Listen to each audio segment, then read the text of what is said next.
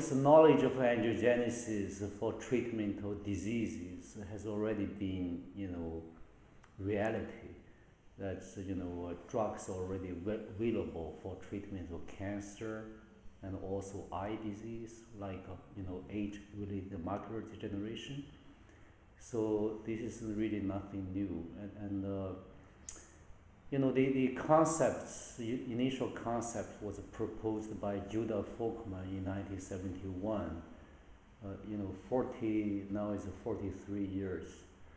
43 years later, one of the most probably commonly used drugs for targeted therapy in cancer is based on the anti-angiogenic principle.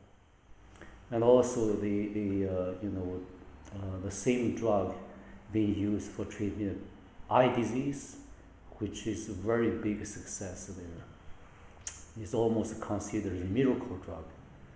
So it's very, very encouraging. So I believe this principle will be, further extended to other medical problems.